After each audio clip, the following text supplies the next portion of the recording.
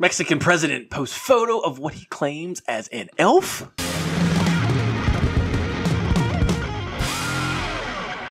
He kind of looks like an elf. No, he not. He looks like a troll more than an elf. What's the difference between a troll and an elf?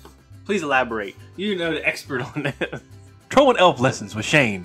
Take it away. Well, elf is more streamlined. That's how serious he got. You seen Santa's elves ain't skinny.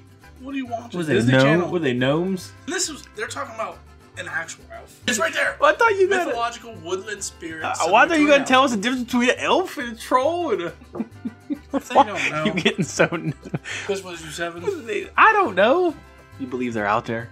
I believe anything could be out there. Mexico's president posted a photo on his social media account Saturday showing what he said to appear to be a mythological woodland spirit.